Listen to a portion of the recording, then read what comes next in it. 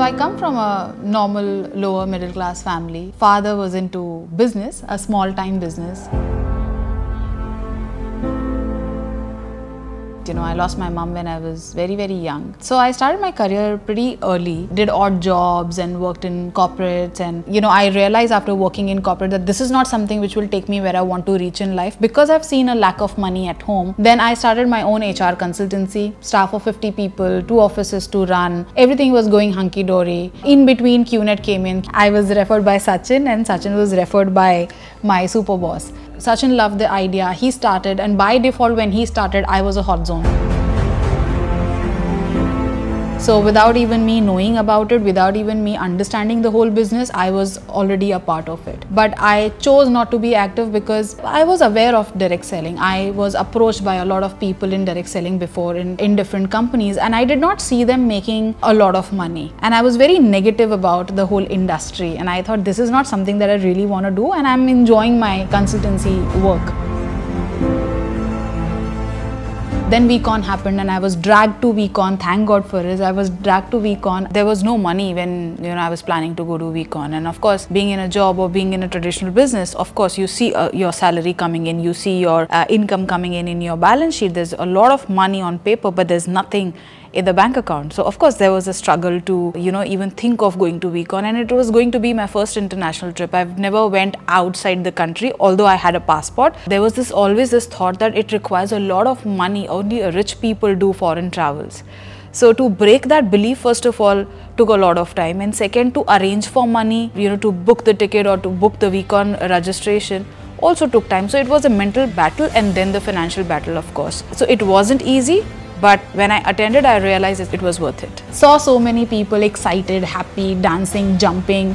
And I said, one person can be mad, 5 people can be mad, 100 people can be mad. But these 7,000 people can't be mad. They're all so excited. They must have definitely seen something which I'm not able to see. The first day, the first speaker was Chief. I saw him on stage, and after listening to Chief, who can say no to this business? And then a lot of other speakers were lined up, they came in and they spoke about it, and everybody shared their journey, and everybody I saw could make it happen, from nobody to somebody. And when I looked at them, I said, if they can do it, I can do it too. You just have to take a decision. I closed down my consultancy, started QNET. So in the initial stage of my business, of course, when I came back from VCon, I thought I was excited and I was gung-ho about it, and I wanted to do it, and I wanted to achieve things, and I wanted to be a millionaire. I got this belief. But when I started talking to people, I realized that, everyone wants to make millions, but no one wants to work hard for it. So everyone wants to go to heaven, but no one wants to die. To instill that belief in people that this business works and this is something that can take you where you want to reach in life, first of all, that was a challenge. And few people came in, few people understood, and few people did not understand. But I was so busy, I had no time to actually focus on people who decided not to be a part of the business, but rather my focus was on people who decided to be a part of the business. Of course, they saw money, they saw success, they understood the vision, they realized that this is something that can take them where they want to reach. But the biggest challenge after that was to believe that if I can do it, the only way to get stuck is to stop working and to take a step back and spend time thinking what is going wrong. Rather keep doing it, because the process is the same, the business is the same, the company is the same, the compensation plan is the same, everything is the same. The only thing you got to do is keep doing, keep doing, keep doing. After a couple of months, I got one person who had the same vision and the same excitement that I had. It did not take more than 4 months for me to start maxing out in the business and to touch the highest income that QNET could offer at that time. I won't say it is easy, but yes, it is exciting. If you are not getting any challenges in the business, there's no fun of doing it. When you hit challenges, you hit the roadblocks and you overcome it. Life which is just going like this, you miss the fun part of it. It's only when the challenge comes, all your excitement and all your potential comes out and you perform the maximum.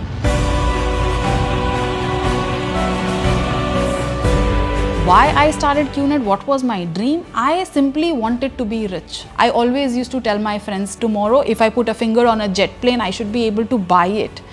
I want everything, why not? I wanted to buy a car, but somehow it is more comfortable to sit in a Bentley car is a car. At the end of the day, it's a box where you sit and you travel. It could be, Kia or Toyota, or it could be your Bentley or a Rolls Royce. But if you have to buy a car, then why not the best car? If you live in a house, then why not the best house? So I wanted to be rich, to have everything which is best possible in this world. So my pocket will not decide my dream. My dream will decide my pocket. So I will make my pocket so big that all my dreams can get fulfilled out of that pocket. So I think that was my biggest dream why I started. I think maximum stuff that I do, the QNET products basically help me do all of it more effectively. So there's not one product that I can pick and choose. And I think my house is full of QNET products. I can live without other stuffs, but I can't live without QNET products.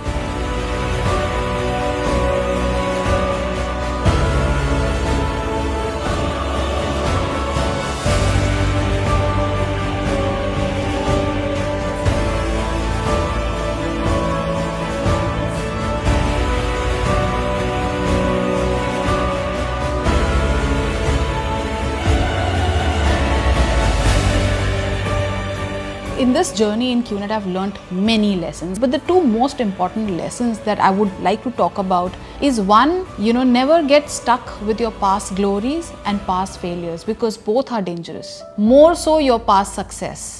Failures you can still forget, but don't get stuck with your past success, because the more you live in your past success, it will not help you anyway to grow.